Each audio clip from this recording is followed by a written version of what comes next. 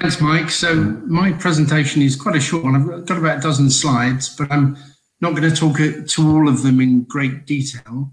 So this is really about the health and safety aspects of COVID-19. So if I turn to the first slide, I think what I'd like to start is by saying that we've all got a part to play in this. You know, and pandemics historically either end really badly or end not so badly. When they end really badly, it's because the spread of the virus is very fast through the population. That then means that lots of people get ill at the same time, which overwhelms the health service. Consequently leading even to health professionals falling ill as well, which dips in the ability, makes it that the NHS have the ability to support people who are ill less so, because some of them are ill as well. And basically it means that there's a lot more fatality. What we're looking to do, and the government, and I'm sure you're all aware, is to try and reduce that spike of cases. So if the cases are much lower, we get a much less bad outcome, and the health service can cope with the demand, and people get treated and recover. So that's really, for me, that's the overall picture in terms of management of the pandemic that we all have a part to play in. So turning now specifically to health and safety, I want to speak about transmission and impacts on the symptoms, and also mainly about managing the risks to do with health and safety. This is, of course, is really quite fast moving. It's a fast moving agenda with the government updating information all the time. So what I would say is stay up to date with the Gov website, the NHS website, on latest information and thinking about managing to control the virus. So transmission of COVID-19, it's a virus. The main transmission appears to be coughs, sneezes, so it's a droplet infection.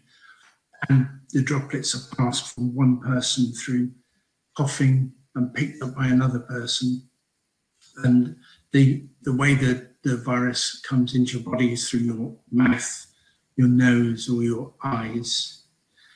The other way, as it says on the slide, is that it can survive on surfaces for a few days. So if you pick up the virus on your hands and then touch your mouth, nose and eyes, then that's another way that you can contract the virus. And of course, just that, I think one simple slide encompasses it all, because that really picks up then all the ways you manage prevention in terms of reducing risk of transmission. Actually, luckily, it doesn't actually cause people to sneeze, and which is, I say luckily, because actually a sneeze projects droplets a lot further than a cough would do typically. And there's lots of advice around, coughing into your elbow and using tissues and the like. So turning to the next slide,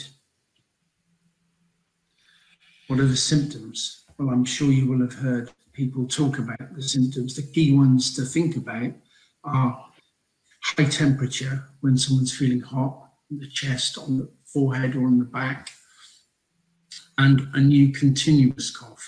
And it's usually a dry cough. That's what people are reporting, rather than mucus. So those are the signs. The thing I'd emphasize is that managers should know what to do, and following the official advice in terms of behaviours. If somebody reports ill, or if somebody appears to become unwell and may have the virus whilst they're at work. And there is a whole host of information about exclusion, the 7-day exclusion, and exclusion to do with family members for those who are self-isolating. And I'm sure you've heard about all of that too. Moving on to the next slide. What I'm going to talk now really is about the considerations that we have for control of the virus. That's to do with hygiene practice when we're talking about washing our hands, cleaning surfaces, reducing contact, this whole idea of social distancing and how we can manage that in the workplace. Protective equipment. I think one thing I'd emphasize is that people often, in my experience, in my years in health and safety, rush to protective equipment and they focus on that. Whereas actually, I think in my experience, what's key is good procedure. So thinking about procedure in terms of managing the hazard, and this is a hazard, coronavirus is a hazard like any other hazard. So thinking of how we do all of these things, not necessarily focus specifically on PPE or personal protective equipment. And the other risk of that is sometimes PPE can make people feel superhuman or invulnerable, whereas of course we know that isn't the case. ECA has done a really useful toolbox talk on this, which is freely available on our website.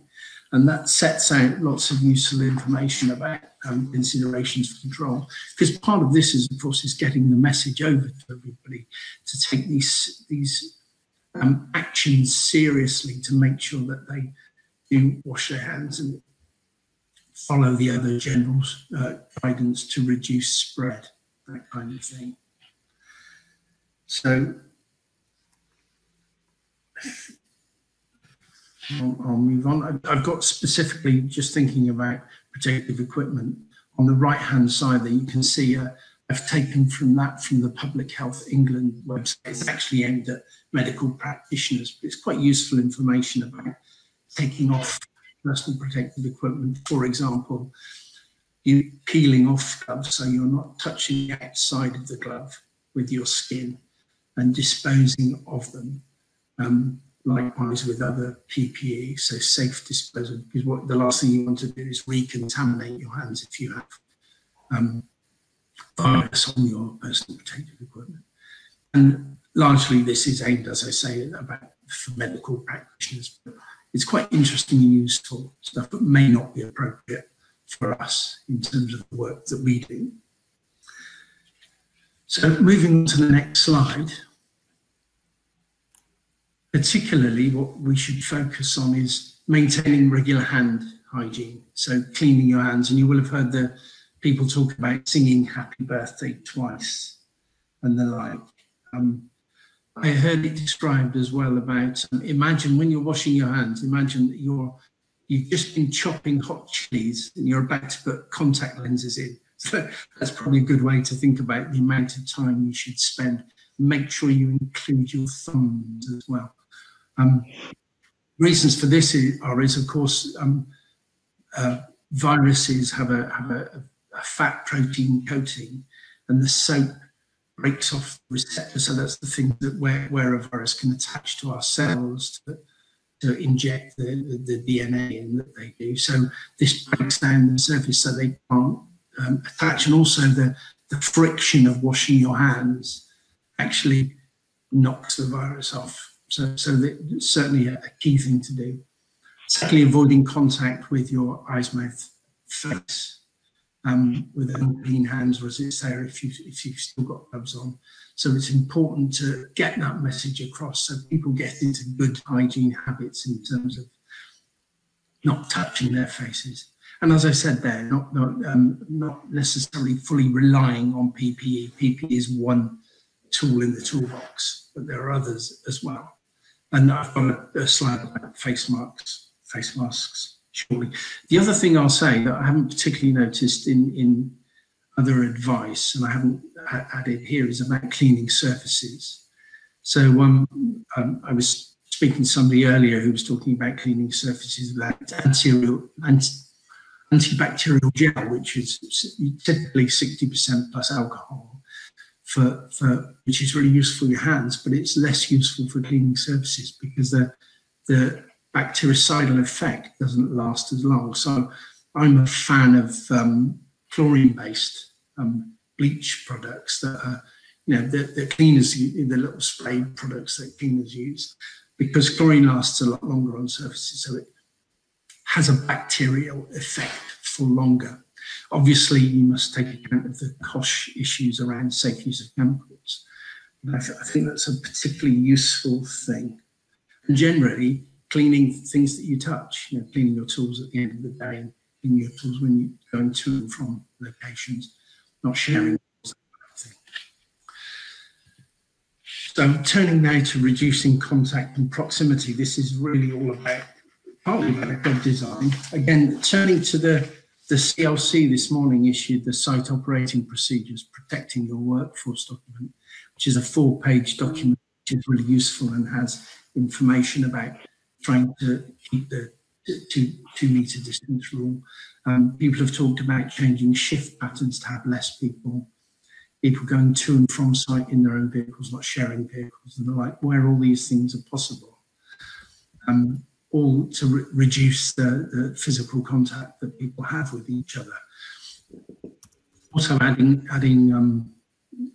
avoiding direct skin contact, so not shaking hands, so people doing the elbow bump and things like that, or the foot bump and that kind of thing. And not having contact with someone who's is appearing unwell. And that links with what I said earlier about making sure that there's process for somebody who's feeling well, including thinking about how somebody gets home if they're not very well. So that's generally the on-site issues around reducing contact. I'm just checking to see if I've got anything else on my notes on that. No, I haven't got anything else on my notes on that. The site operating procedures also talk about access, denying access to visitors and the like. It's only essential people. So turning to the next slide, talking very briefly about face masks. Generally, the thinking is that they're for people in the medical profession rather than us in terms of use. They don't fully protect against a virus. The class that, because virus is a nanoparticle, that actually where it says i.e. 0.01 should be an N rather than M. It's a nanoparticle rather than a microparticle. So they're obviously very, very small. And interestingly, the surgeon's masks are really designed to stop surgeons breathing bacteria out from the patient rather than in. So there's generally an issue with masks anyway in terms of fit, so they have to fit well. I often say sometimes that they should fit so they're almost a little bit uncomfortable at that time. We do have advice about face masks and beards, also facial hair on our websites as well. So, as it says there, that some might be able to protect against the disease. They're expensive, and also they can get in the way of work performance as well. There are other issues as well around taking them off and cross-contamination as well, and also being able to, as I can see somebody's popped up a point there, you can't actually get them, so actually being able to get hold of them. So the next slide, just moving on to the next slide, preventing illness on site. We've talked about that already, about not turning up if you're not feeling well, and also making sure people understand about what to do if they're unwell. Denying access. So they're really the main points I wanted to get across.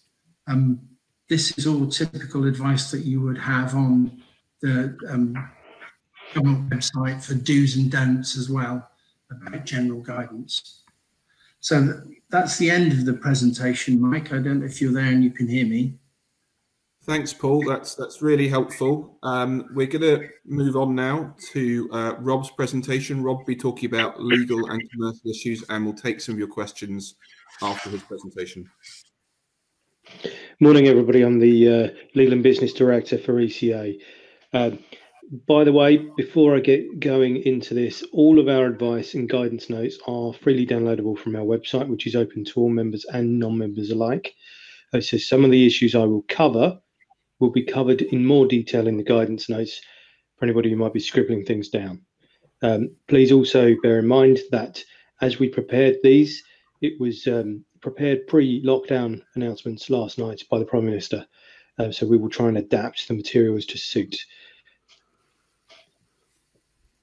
The first step we took was talking about business mitigation and business continuity, where plans were being put in place a week or 2 weeks or 3 weeks ago by various contractors to analyse their businesses and figure out exactly what could be done remotely, by whom.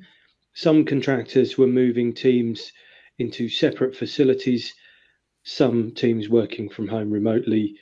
Some contractors were also focusing on their IT systems, their files, how they record variations, the nuts and bolts of your ordering, your invoicing, and other things. So these are some of the key areas that businesses should have been focusing on and should still be focusing on in terms of trying to maintain their business operations throughout these periods. So you've got your IT and digitization, and that could come down within the micro businesses and small businesses down to simply using Dropbox and cloud-based solutions more. Focusing, as Paul Williams has just covered, on health and safety issues, looking after your people. And again, Andrew will cover some of the people aspects later. Processes, how you do things, whether there's a secondary layer of authority if somebody has to self-isolate and come out of the working system. And that's about how you're going to authorise and carry on any continuity of services. I know there are lots of comments around whether services and works are stopping, but we will address those in a second. Second point is to talk. We don't tend to talk in all the inquiries we deal with.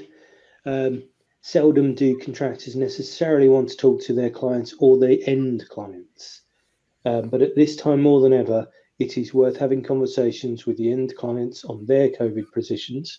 Those in FM were asking us a couple of weeks ago, I'm not entirely sure what's going to happen to my work. What do I do? Well, in the FM sector, the easiest thing to do was ask the client what their COVID-19 plans were and how they wanted to handle their ongoing maintenance issues. So another example is where it's worth talking to the funders, your existing funders, and we'll move into some of the government support in a second. HMRC, they prefer it if you talk to them before your tax bill is due, and then they can put measures in place to help you. Safety, that's really been covered. Communications, how are you going to communicate? What is the preferred method? What you don't want is within your organisation is some people trying to use WhatsApp, Messenger, all sorts of various levels of communications. You want to be able to come out of this with a clean record-keeping system so that you can look back and chart and measure what you need to do next. Programming and cash flow. Businesses that we've been speaking to have been modelling their cash flow based on things like furloughing or layoffs, or how those conversations with the clients have panned out on who wants them to maintain operational existence on sites or in built assets. And that will help you do two things: model your programming, your staffing requirements, and your cash flow requirements in terms of what debts you can try and get back to continue operations and help your survival through this fairly stressful time. So digging down a level deeper, we are where we are. When we do our general commercial awareness webinars, we talk about how 90% of the contracts in the industry are based on the contracts on the right, the standard forms, which is JCT or NEC. However, approximately about 80% of the 90% are usually amended by the client, whether it be main contractor or end user. All construction contracts will contain clauses which we usually skip over, and force majeure is being bandied around at the moment quite heavily as the answer to everything contractually around COVID-19. To translate that, force majeure is French for an act of God. So an issue which is beyond both parties' reasonable control. The reality, though, is that force majeure may or may not be defined in the contract. And you have to pull, as we answer most inquiries with, pull the contract out the drawer, have a look at it, and get to grips with the mechanics of how the contract allows you to operate. So at the moment, you would need to check the force majeure clause, see whether there is one and what it says. Frustration, that's mentioned in the government guidance. It's a principle of law whereby contracts can be frustrated from being able to be performed, and it lets both parties off further performance. However, it doesn't allow parties to get compensation for the loss of work going forward. You also may find that your contract has suspension provisions. It may be that the force majeure clause leads into that. One of the consequences of the act of God may be that the contract is suspended for a period of time, and it will explain the mechanics of that procedure, who serves what notice, when, how. And that may, cumulatively, for suspension over a prolonged period, allow a party to terminate the contract. If so, termination or suspension or force majeure might then allow you and tell you what you can and cannot claim for. Your claims management must be absolutely exemplary. It must focus on whether you need extra time, loss and expense. Those two terms are synonymous with JCTs, or in NEC language, that would be a compensation event. It's worth noting here that force majeure under JCT gives you time but not money, so will allow you extra time to complete the works. Whereas NEC, it does form a compensation event, which would give you both time and money, but what it wouldn't do, if there is what they call a Z clause, a clause amending the standard form drafting, quite often they remove the right to money. And under NEC, they also have to make those claims within 8 weeks, or you're barred from doing so. Lots of contracts with facilities like this in also put a duty to mitigate. So a duty to mitigate is the onus on you, the contractor, to say you can make a claim for extra time and or money, but what you must do is take steps to minimise the impact on the project. And that can be expressed in a couple of ways. It can be do everything necessary.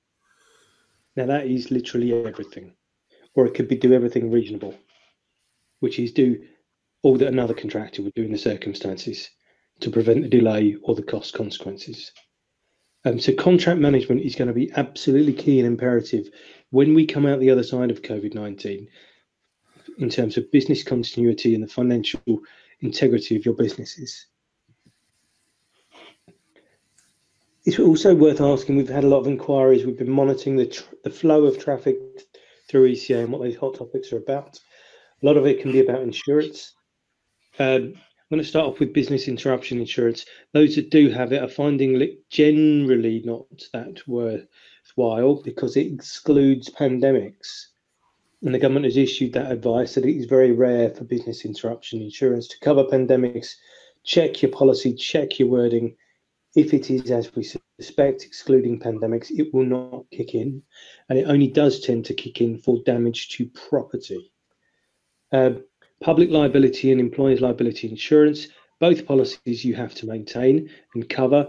And this kind of dovetails with what Paul Williams covered, which is if you do continue to work and you are on sites, you still have a duty of care to the public and to your employees, which you reinsure that risk that you might get sued for a breach of that duty by taking out insurance.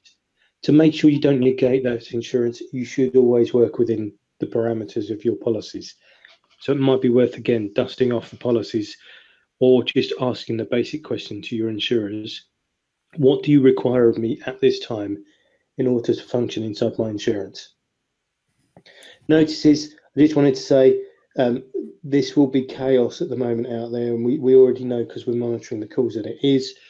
Make sure all your correspondence with other parties are sent in accordance with the contract so that they are official. You wouldn't want to send a WhatsApp asking for an extension of time only to find out 5 months down the line that your client says, well, you didn't send it in the post. The contract requires under a different clause that it must be sent in the post, first class recorded delivery mail. So you need to follow the contracts in that respect too. Time bars and conditions precedent. That is, as I said before, things like NEC contracts say that if you don't make your claims within 8 weeks, you are barred from doing so. Lots of bespoke contracts also have that in it. And there may be conditions precedent as well. So a condition precedent would be, thou shalt give all reasonably supporting information and data required in order to claim an extension of time.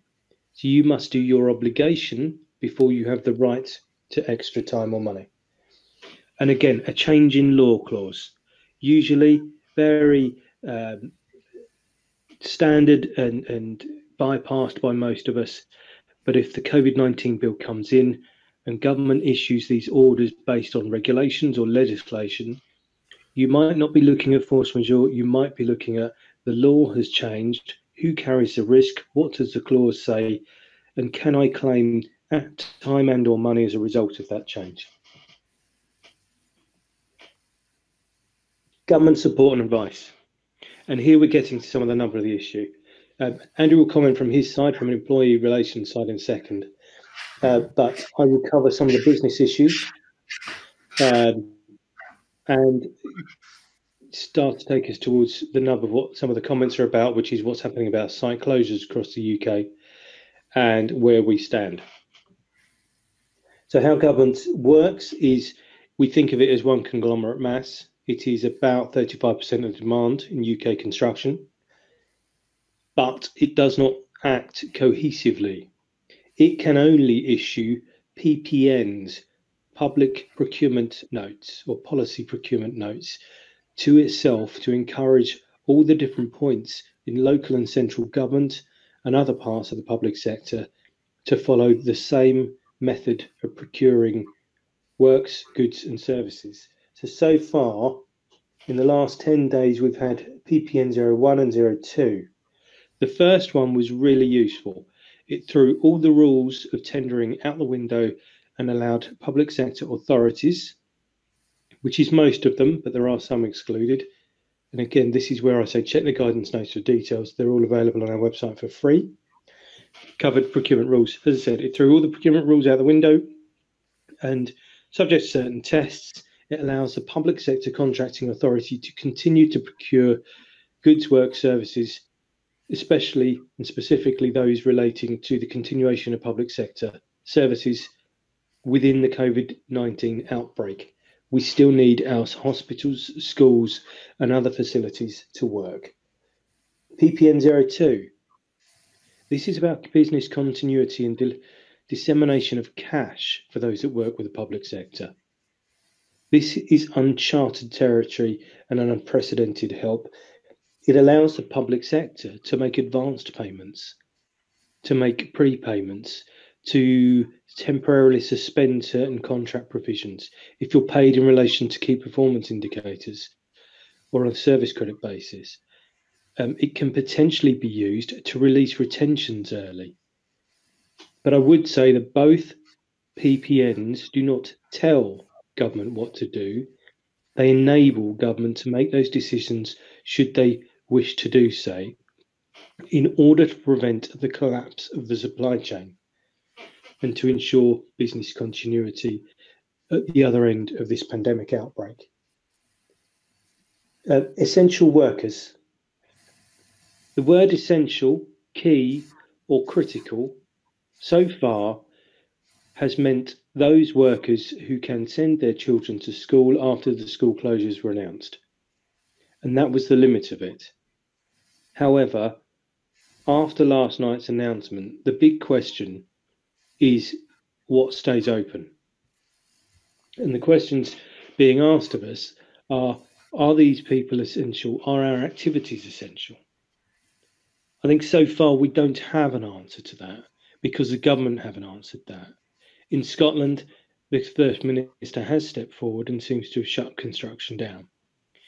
Undoubtedly, in the UK, there will be public sector built assets that are required to continue to operate throughout the pandemic crisis. And I think government will take a position on this in the coming hours, if not a couple of days, as to how that works. So at the moment, sites are still open unless the client or the main contractor has chosen to shut them. We have advice from Paul Williams about health and safety, which culminates in the industry's efforts to establish site operating procedures as to how you continue to run sites and manage the risk to health and safety of COVID-19. We've mentioned insurance, employers' liability, public liability insurance, and that you need to stay inside your insurance parameters, but look after your people if you're going to continue to operate. And now on this page, we've mentioned the public sector ability through procurement and payment, as well as identifying that some of the built assets, at least within the public sector, will need to continue function, as I mentioned, schools, hospitals, and other key infrastructure. And construction will have to play their part in that, but in a safe and critical way. I'll let Andrew talk about SSP, which is statutory sick pay, but I want to touch on tax. Most people don't talk to HMRC, they don't like HMRC. It is worth saying that in the IR35 has been moved back a year, reverse VAT doesn't come into October, but at present is still expected to come in.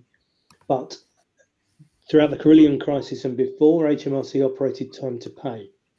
That is a system whereby if you talk to HMRC honestly and directly upfront about your tax liabilities before the money is due, they can arrange a repayment system with you that is more flexible and less rigid, and give you some leeway and space to help with that.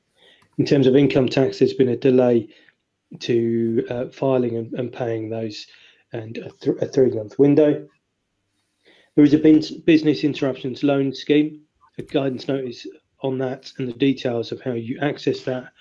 If the turnover of your company is 41 million or less, they can help with loans of up to 5 million through your retail lenders, where the lenders get a guarantee from the government behind them that you will pay them back.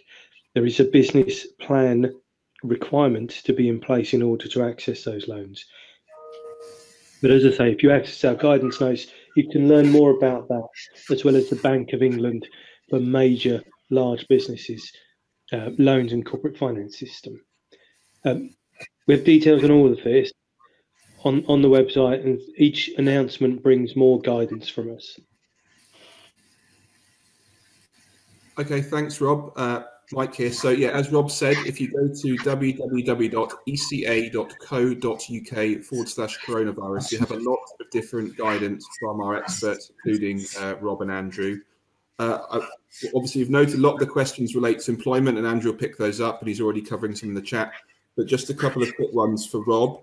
Rob, one of the questions was, what should a business do contractually, particularly if there's no force majeure contract, if they're not willing or able to go to site any longer and they're being potentially threatened with legal action? What should they do? So it really does depend on your contract. If you are in contract, even if it's the back of the serviette style contract, in other words, there's no real terms and conditions or anything, but you are obliged to complete the works by a given date, you have a contractual obligation. If you choose not to fulfill that contractual obligation in response to the threat on human life, that is your decision to take. And there may be legal repercussions later for your business. If your business was not around, there would be no one for them to do.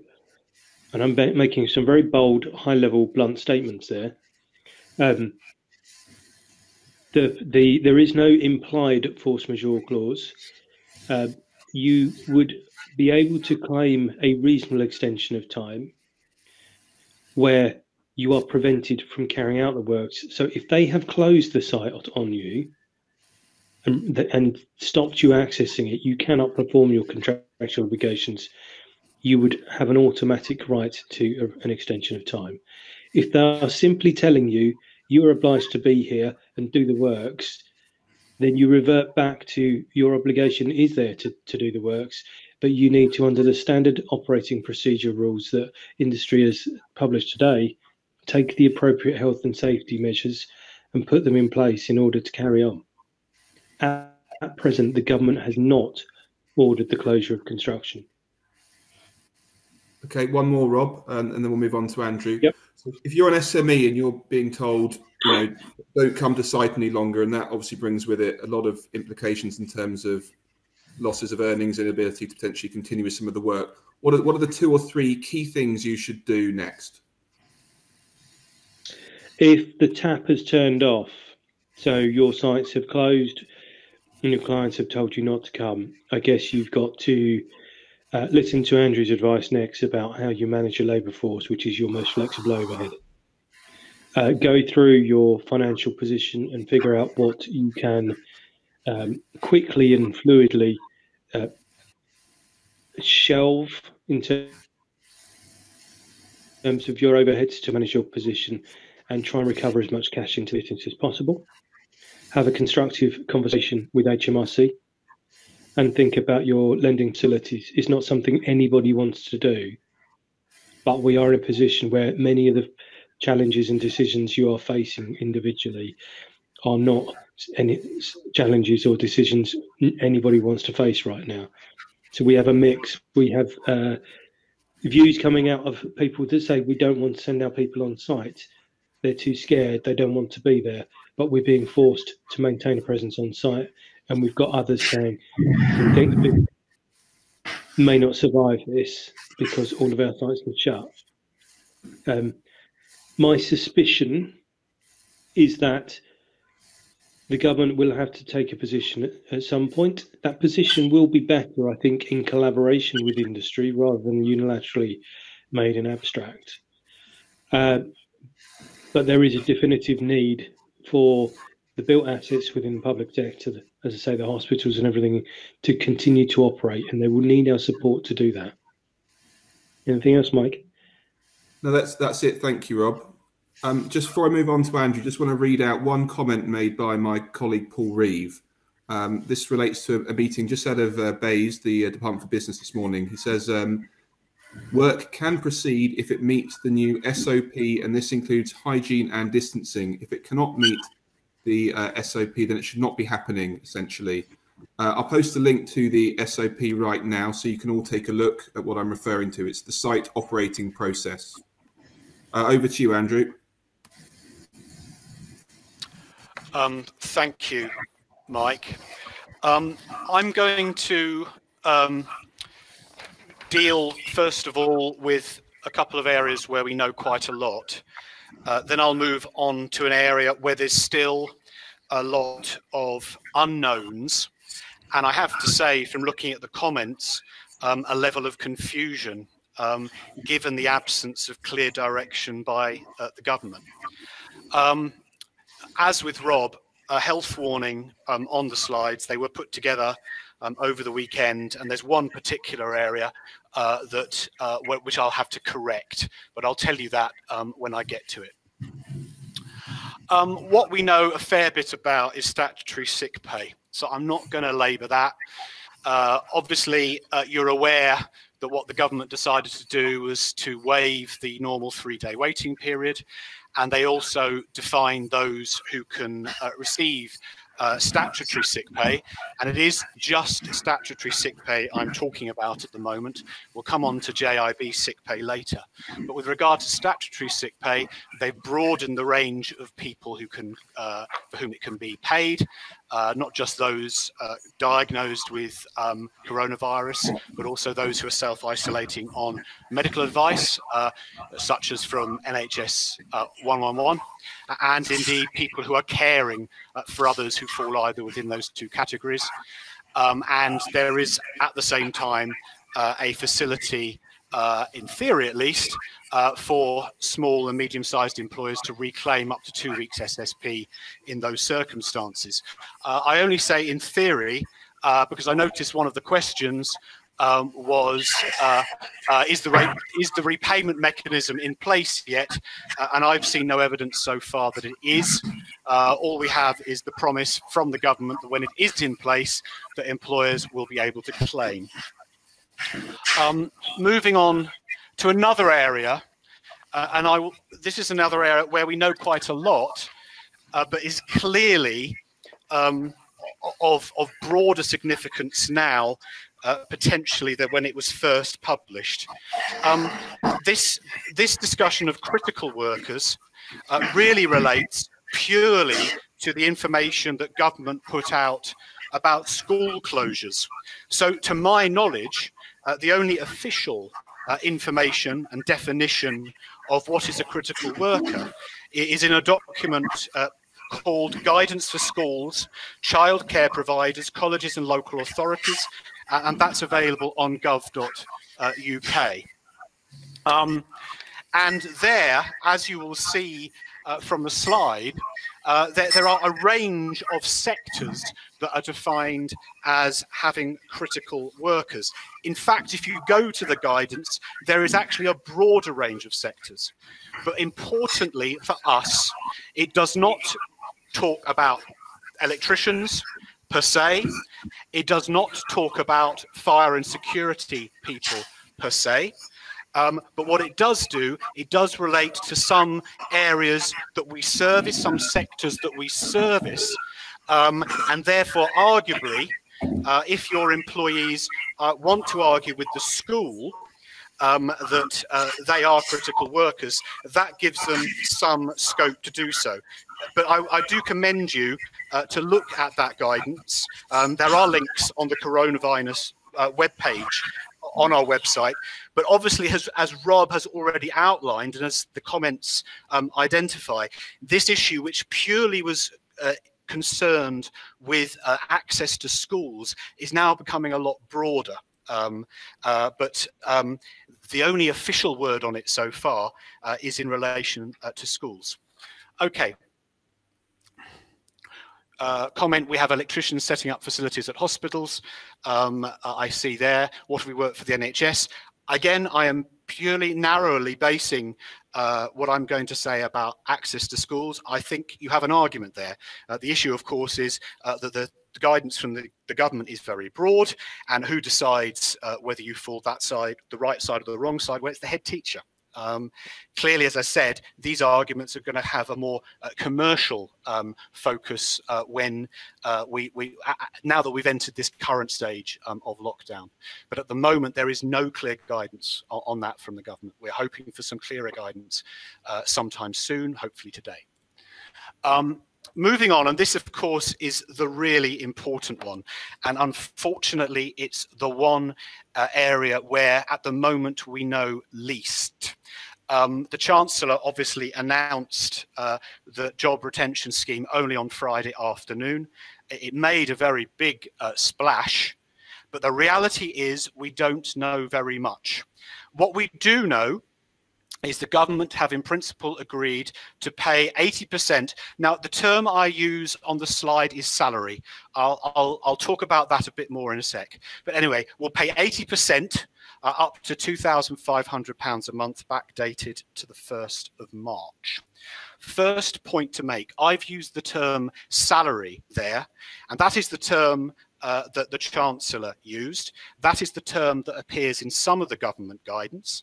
Rather unhelpfully, in other parts of government guidance, it talks about employer costs or wage costs. That, of course, potentially then broadens out what is encompassed within the figure that you then calculate the 80% on. So does it include overtime? Does it include pension?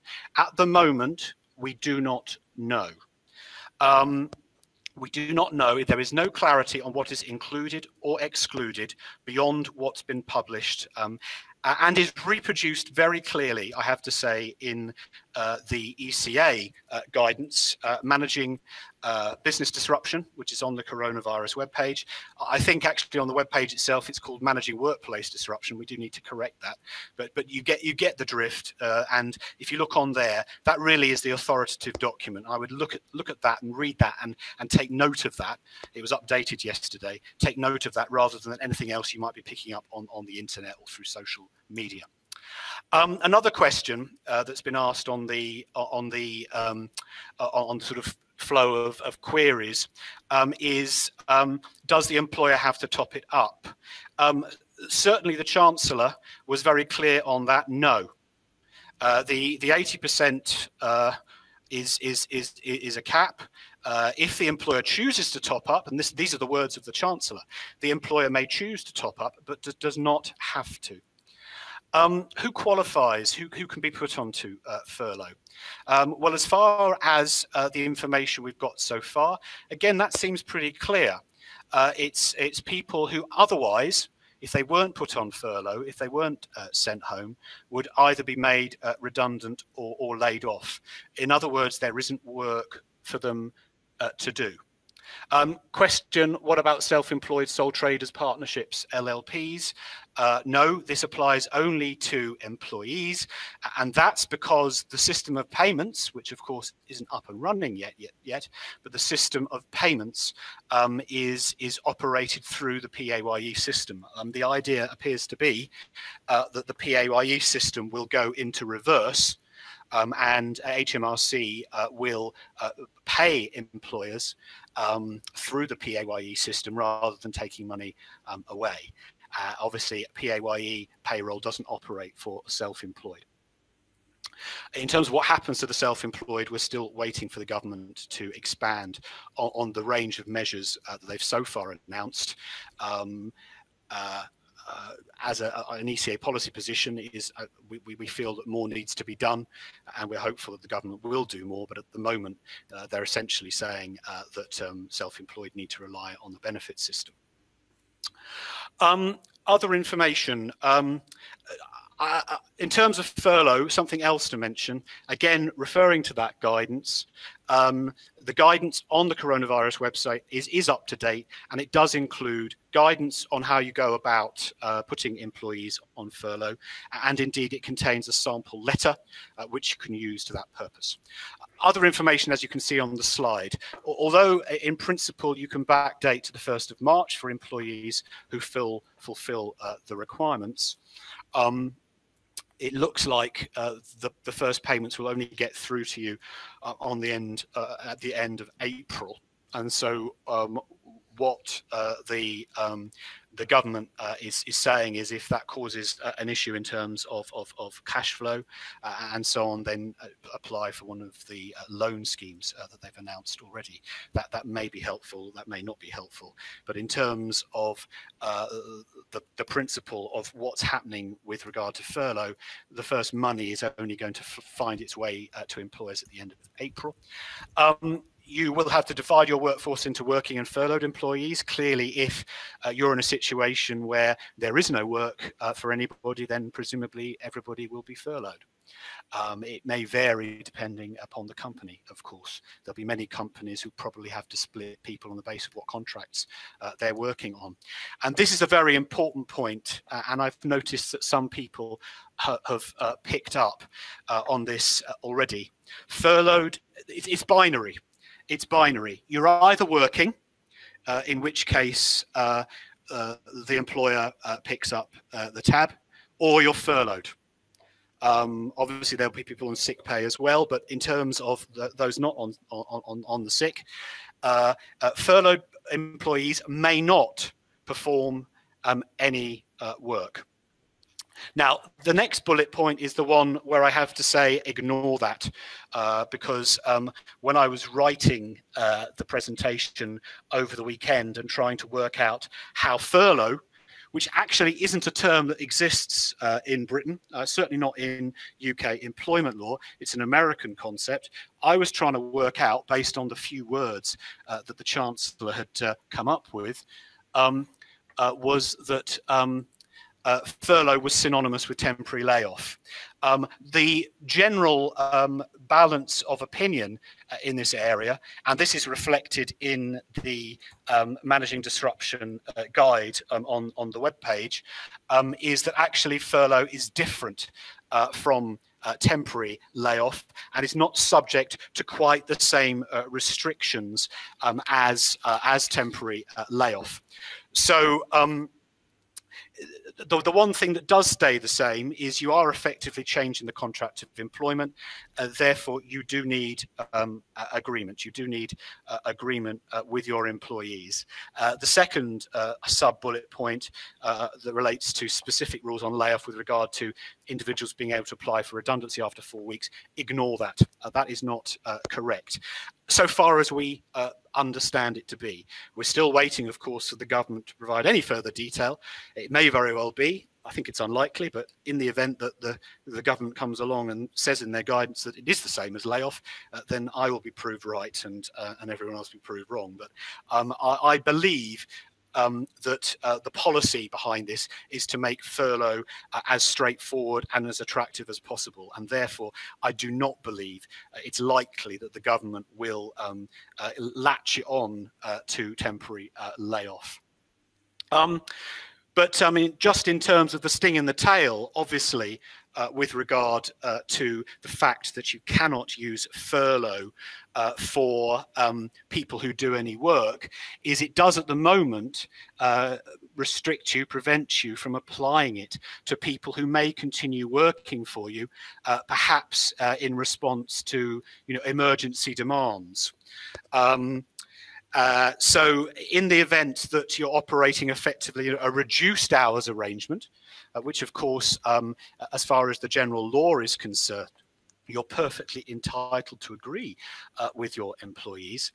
If you're operating that, then you and they carry the risk as regards maintaining the level of earnings. Now, we believe at ECA that from a policy point of view is wrong. And I think this is one area, again, where this concept of critical worker will come into play. I don't think at the moment that government and others fully understand some of the critical work that will need to be done to maintain, for example, hospitals, schools, and other essential parts of our infrastructure. ECA is making it very clear and communicating that extremely clear.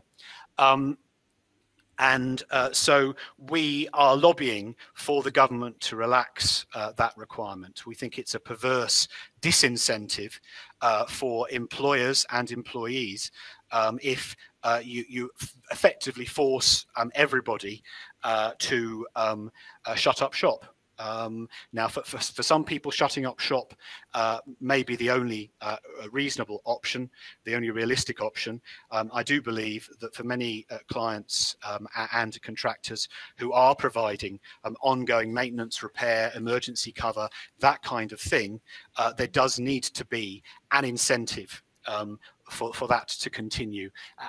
And we'll just have to hope that that is persuasive. The JIB. I know there are a number of JIB companies on the call. I've seen some comments from them. I mean, obviously, from an ECA point of view, the world has changed somewhat, and now only a minority of members are in the JIB, but they do include some of the most prominent businesses in the industry, and obviously the JIB remains an important institution in the agreement, an important benchmark for terms and conditions throughout the industry, whether you're a JIB member or not. Two issues to deal with. One relatively straightforward. The other, at the moment, I can't give people a definitive answer, but I'll explain a bit as far as I can where we're at. In terms of JIB sick pay, the additional sick pay that kicks in after 2 weeks, well, the 2-week qualifying period there remains in place. There's been no equivalent waiver of the waiting period for additional sick pay under the JIB. In terms of who is entitled to the additional sick pay, once again, there are specific rules of the scheme, and those we now believe will be confirmed to the industry and to those who have a policy under the JIB benefit scheme very soon, in the next day or so, I would say. And I think I won't be telling tales out of school if I confirm to you that clearly people who are have been confirmed as infected with coronavirus, they clearly will be entitled to sick pay. And my understanding is those who are self-isolating on medical advice, NHS 111, likewise will qualify for the JIB additional sick pay, and the 2-week and a period of self-isolation will be included in the waiting period for the purposes of the 2 weeks. So if you're still after 2 weeks self-isolating, then the sick pay will kick in. Now, the next 2 bullet points relate to the fundamental issue, which I know is exercising JIB members. It's been exercising JIB members for some time, ever since there was a prospect of an industry lockdown, a reduction in the available work. It's been given greater urgency now with the announcements over the last 24 hours. And of course, also the profile given to the job retention scheme, which of course for many companies faced with the prospect of not wanting to make their employees redundant or to lay them off with very little financial support, then that needs that means that this is of really crucial significance. The issue you have with the JIB is the 37.5 hours guarantee. The other issue you have, which differentiates you if you're a JIB member as opposed to a non-JIB member, is that you are subject to a collective agreement, an agreement that is negotiated by other people. And those people or those entities are ECA and Unite. So to achieve a relaxation of that, you likewise need to have that agreement. What I can say is that we have been discussing this with Unite, and I'm reasonably confident within the next day, or at most 2, there will be some communication or other. I can't say what that communication will be, but I can confirm that there will be some communication or other coming out about that. Of course, at the moment, the issue is that the job retention scheme with 80% pay might not be consistent with the 37.5 hours guarantee. Although, again, I put the proviso there that because we don't know what the 80% is 80% of, we still have to wait for the government to define that for us more clearly than has been the case so far.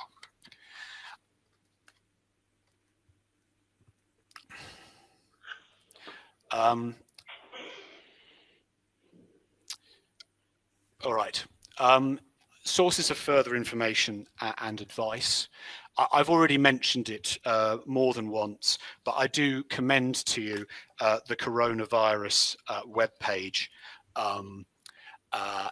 and I mentioned the 2 main pieces of employee relations guidance there, dealing with the impact of coronavirus. That's specifically relevant really to the issue of statutory sick pay, and managing business disruption, which encompasses all the options you have. It does deal with the issue of furlough leave. It also deals with other options such as reduced hours working, such as bringing forward annual leave, and other arrangements that you could conceivably agree with your employees around unpaid leave and so on. I would also commend you to the helpline. Obviously, the purpose of today's webinar is to talk in broad terms, in general terms. I know everyone has specific circumstances, and that can affect what the answer is, what the correct answer is. You may also, of course, have detailed questions about process, and indeed, in 2 or 3 days' time, the experts who man that helpline may very well have further information at their fingertips, which you will find helpful in your own particular circumstances. So I do commend you to that. All I would say is we have been very busy, as I know the other helplines have been. We exist here to support you. To give you pragmatic advice, but to set out for you the various options and the risks of adopting option A, option B, option C. I'm going to finish now, only to add that coronavirus webpage is updated daily at the moment. So keep watching. If you're not getting the e-bulletins, then they are also being posted on the web page, and they will provide a sort of a daily update, which sort of is a good companion to what's on the coronavirus web page itself. Okay, I think that's it from me. I don't think I've got a questions slide, but I will wait instructions as to what questions Mike wants to ask me on your behalf. Thanks, Andrew. As you all heard, Andrew did cover quite a few of your questions during his presentation, so thanks for that. But just a few that I picked up on, hopefully you can help out listeners. Furloughed workers came up a fair bit, and you did cover quite a lot, Andrew. One of them was, though, can you furlough a worker and then potentially bring them back and then potentially furlough them again? What level of flexibility is or isn't there in the system? Well, the short answer, I'm afraid, to that question, and it might be an answer to more questions about furloughed workers, is we have no clear indication from the government yet what the rules are. I would say, in principle, I could see circumstances where you would be arguing that at a particular moment in time, this individual was at risk of redundancy, was at issue of being at risk of being laid off, but then circumstances change. I have to say, one of the other policy arguments that ECA has been putting forward as part of representing your interests is we put forward the idea of rotating people.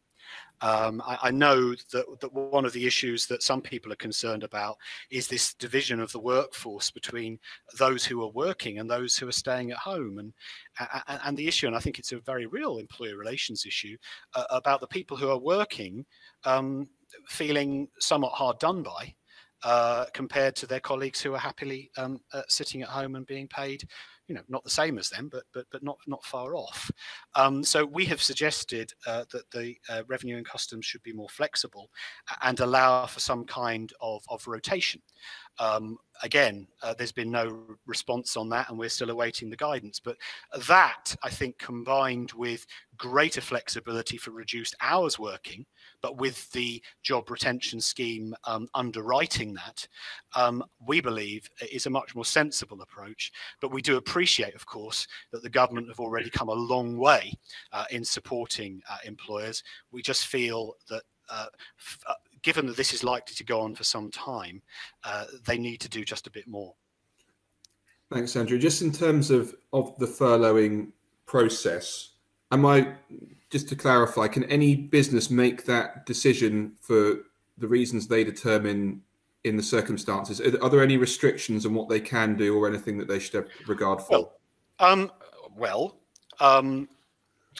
As I said, the initial guidance, and I don't think, I don't know that the guidance will change when we get more detail. I imagine that it will remain consistent.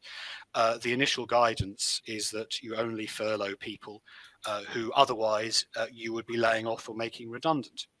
That said, that does leave some discretion to an employer, and I don't believe at the moment, I am not aware at the moment that there are any evidence requirements that you would have to provide for that. And I think it would be unwieldy, given that we are talking about potentially millions of people working for thousands, tens of thousands, hundreds of thousands of organizations.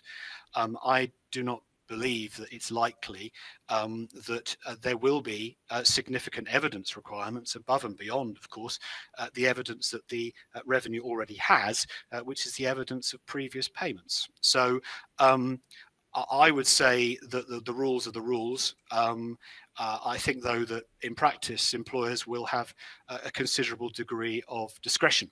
What at the moment they won't have a discretion about is getting people, furloughed people, to do work for them. That from as far as the revenue and customs are concerned is not acceptable, not allowable. Okay, thanks, Andrew. We're going to wrap up now, but what we'll endeavour to do is get the webinar up online as soon as possible afterwards, and also we'll be reviewing all of the chat when we can to try and see if we've missed anything off there. As you know, you can find that information from www.eca.co.uk/coronavirus, or you can get in contact with our helplines, who will do our best to help you when we can. So thanks everyone for taking the time. Thanks to our presenters, and goodbye.